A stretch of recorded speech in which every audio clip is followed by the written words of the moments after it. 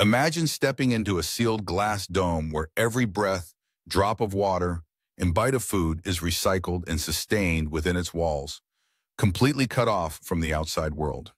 This concept, once pure science fiction, became reality in 1991 when 8 people entered Biosphere 2 in Arizona. This massive, self-contained ecosystem was engineered to replicate Earth's diverse environments, including rainforests, deserts, and oceans. Their goal?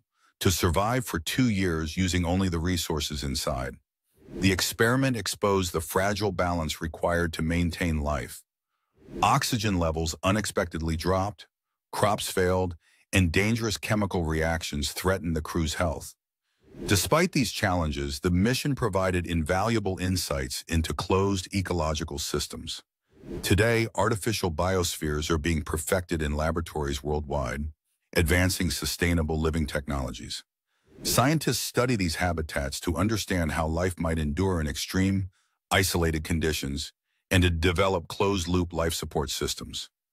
These innovations are crucial steps toward humanity's future in sealed environments beyond our planet. What was once the stuff of futuristic novels now drives real scientific progress shaping our destiny.